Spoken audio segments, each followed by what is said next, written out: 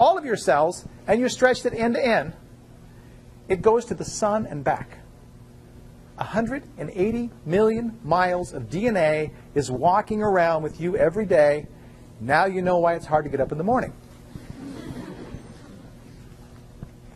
No way, man. I got to get my DNA out of bed. Right? Think about it. That's a lot of DNA. DNA is by far the biggest macromolecule inside of cells. Okay. Something that we have that's essential, a quality of the nucleic acids that we have that is essential is the fact that they can be copied. They can be copied, and they can be copied, and they can be copied. Every one of us in this room started out life as a fertilized egg. We were at one time, every single one of us here, one cell. That's hard to imagine. One cell. That's what we were. We grew up to have several trillion cells. We have about 10 trillion cells in our body.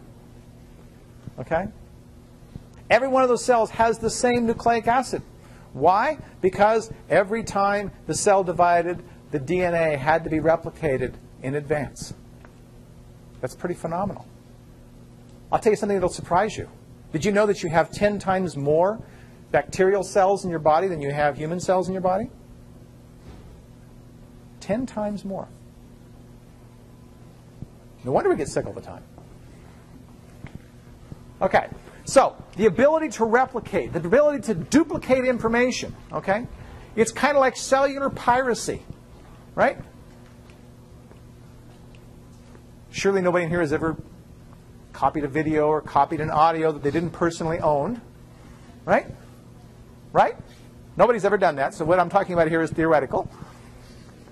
All right? But what you're doing is you're simply cloning whatever it was that you had. You had a disk, you've got another disk, you've got a clone of that disk, you've got an exact copy. That's what's happening in duplication of nucleic acid. Exact copying. This is a little bit different phenomenon where some RNAs are thought to have been able to replicate themselves, but that's not too important for us at the moment. Something that is important for us is the cell itself, because the cell itself is where all the action is. Yes, we can duplicate these reactions outside the cell, but we sure would like to know what they're doing inside the cell. Because understanding what they're doing inside the cell helps us to understand what cells do and what cells need. If we understand what the cell is doing, okay, then we can treat disease. We can prevent disease. We can make things happen that wouldn't otherwise happen. I can make a green cat. I could do that. It's not hard to make a green cat. No, I wouldn't make a green cat, but I could do it because I know what it takes to make a green cat. There's a thought. Why are we talking about green cats? Cells are the fundamental root of life. We all know this. We've all had biology class. We know that cells and organisms can be categorized into several groups. And here's something I'm going to talk about that you will be responsible for. Okay?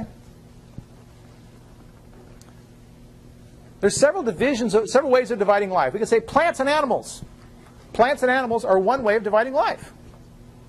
Although if you ever go over and look at the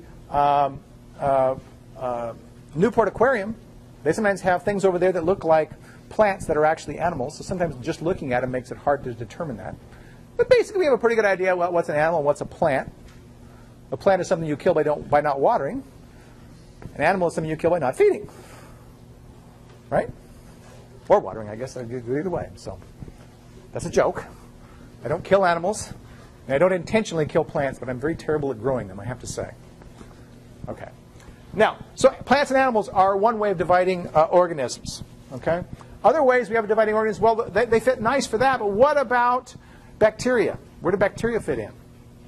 Where do little amoebas fit in, the protozoans? Okay? Where does yeast fit in? Yeast is a pretty essential thing for a college student. Without yeast, thou shalt not have beer. Right? Beer is an essential nutrient. How many nutrition majors in here? You can vouch for me that beer is an essential nutrient? It is. See? There you go. Okay. Without yeast, we don't have bread. Okay? So, the way we're going to divide organisms in this class largely is as follows. There are three major groupings that we'll talk about. One grouping is the prokaryotes, and they will include the bacteria. Okay? The bacteria we will talk about as being essentially the simplest forms. There's another simple form that we won't talk much about. But the bacteria are one. The bacteria are tiny. They do not have organelles. No nucleus. They have no mitochondria. They have no organelles at all. They have DNA floating around inside of them. That's what they have. They have proteins floating around inside them, but they have no organelles. All they have is a membrane. They're tiny, as I said. There's a related group, or not related, but also tiny, also non-organelles called archaeans. You probably haven't heard about, at least you haven't heard too much about, and you won't hear too much about here either. A-R-C-H-A-E-A-N-S, archaeans. We don't see them very often. Archaeans live in very, very hostile environments. Some are found way under the earth in very, very difficult to grow environments. And we won't talk about them much here. There's only one or two places where I'll even mention archaeans. The third group is everybody else. It's what we call the eukaryotes. E-U-K-A-R-Y-O-T-E-S. And you'll notice if I'm spelling it for you, that probably must be important. Probably means I'd like you to learn how to spell it too. Eukaryotes. Eukaryotes are everything else. They include animals. They include plants. They include yeast. Now, animals and plants are multicellular organisms. Yeast is a unicellular organism. They include the protozoans. Now, why do we group all these very, very different types of cells together? The reason we do that is because they all have organelles. This is the only grouping that has organelles. They have a nucleus. They have mitochondria. They have an endoplasmic reticulum. They have Golgi apparatus. You had this in your basic biology classes, I'm sure. This group of organisms contains those things. And what we're going to see is when we look across the diversity of all of these organisms, we're going to see some things that happen in prokaryotes, not eukaryotes. Some things that happen in eukaryotes and not prokaryotes. And I'll tell you where those happen. But you will find those to be the exception more than the rule. The process by which we break down sugar, we take in glucose, the process by which we break down sugar is exactly the same as the E. coli bacterium living in my gut. Exact same 10 steps. Exact same 10 enzymes. There's some universality to this. That's very, very cool. Okay? So what we see is that when we talk about biochemistry, we can actually talk about biochemistry generally for a wide variety of cells. As I said, I'll note the exceptions about where we don't. Otherwise, you may assume we're just talking about it in general in a wide variety of cells. Well, that's good, considering there's probably few million different species on the face of the earth. How would you like to learn all of biochemistry for each species if each one was different? There's something to be scared about, right? All right, so the reactions that we see are very, very universal. More importantly, what we see is that the genetic code, the way that cells store information, is identical in a bacterium as it is in a human being. They use the same code to store that information. So there are some very, very big simplifying things that we see that fortunately keep what is actually a fairly complex subject from being too complex. Okay. 10 minutes. Now you'll notice if you look through the notes and stuff I've got there. By the way, one of the things students ask me is, well, sometimes you skip over slides. What's the next question? Do we need to know that? Okay, somebody who's honest, that's good. The answer is that when we look at my class, their information comes at about 3 levels. The highest level of information is what I talk about. If I talk about it in class, it's fair game. Okay? The second level of information is what I give you in, say, highlights and things like that. Because if I take the time to sit down and write them, those must be important things. Okay? The third is everything else that's there to help supplement your knowledge. I can promise you I am not in any case going to go back and dig up something that I haven't talked about in class and ask you on an exam.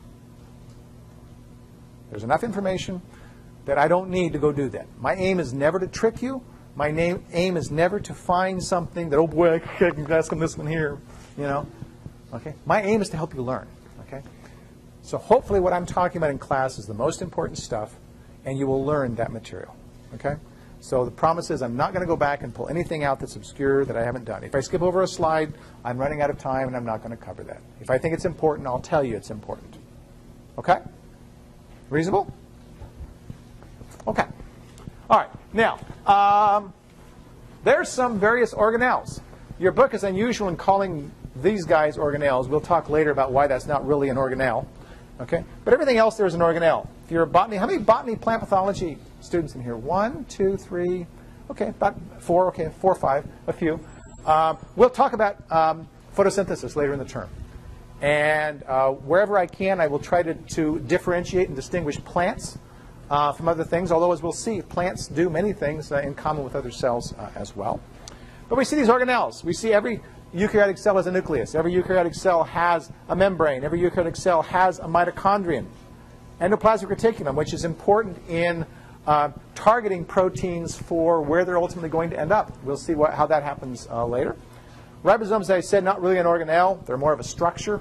Organelles have membranes around them. Ribosomes don't have membranes around them, so they're not really an organelle.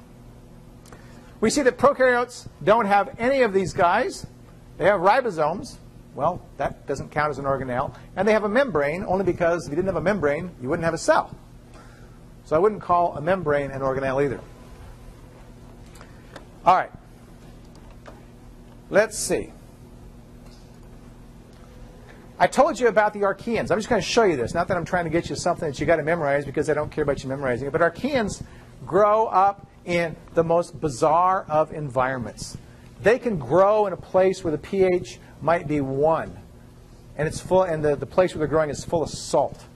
Places where no other cell on the face of the earth would grow, archaeans seem to manage to grow. They're very, very interesting organisms. This is a sulfur pit in, I believe it's in Yellowstone, if I'm not mistaken, where they have isolated organisms that are growing in this muck that's in here. You can dig way down into beneath the surface of the earth and find archaeans growing down there. Okay? They love hostile environments. Okay, you've had basic biology. You see eukaryotic cells. You know, of course, that they've got a nucleus. You know that they've got Golgi. You know that they've got endoplasmic reticulum. And you know they've got mitochondria. If I say mitochondria, what's the function of the mitochondria? Power plant, right? What's the function of the chloroplast? Everybody knows what that is? Okay, it's photosynthesis, right? So some of these you already know something about. We'll talk a little bit about the others as we get going along. And let's see. There's some cool structures there of Golgi actually budding off. Cytoskeleton, probably something you never really thought about, and something we won't even talk about in here really. But cytoskeleton is to the cell what your skeleton is to you. Cytoskeleton gives the cell structure. Internal structural components that give the cell the structure that it has. Okay? Let's see. Let's scroll on down. Energy. Now, the last thing I'll talk about today, I've got about 5 minutes, is energy. And energy we're going to see is absolutely essential for us to be considering. We're not going to go do a lot of calculations. We will do a few later in the term. Very few, I promise. Okay?